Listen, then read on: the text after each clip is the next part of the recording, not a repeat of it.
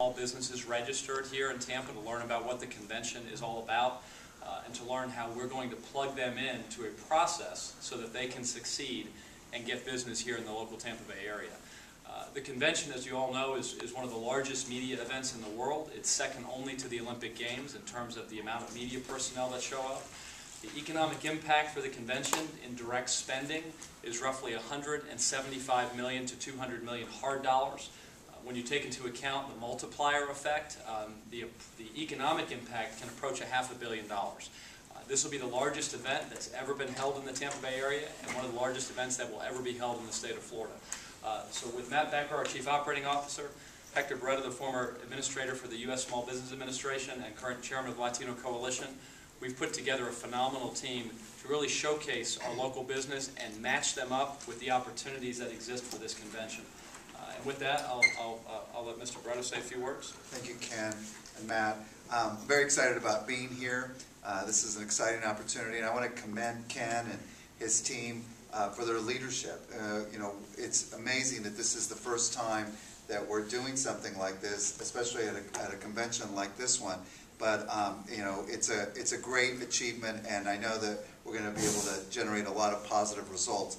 You know, one thing that I learned when I was the administrator of the Small Business Administration is that small business needs the same thing that big business needs.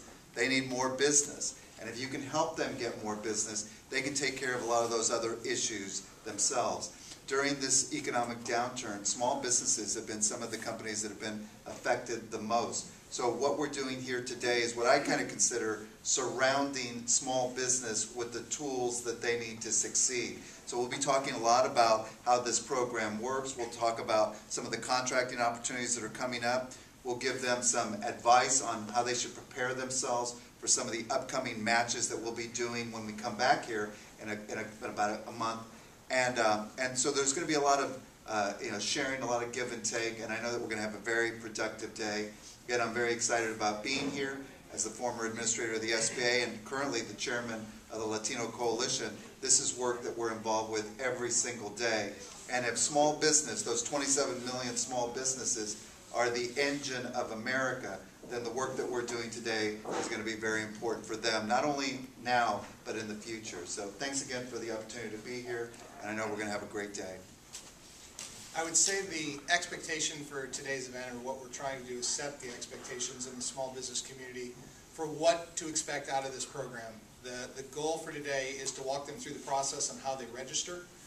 Once they've gone through the registration process, we want to do, as the administrator had said, give them the tools to succeed. We want to show them and give them advice and work with them to promote them, to market them, and to showcase this small business community to the world. And with the convention here and with the platform we have from the host committee that Ken and I have, we want to do everything we can to promote this small business community because we think it's the right thing to do. Okay.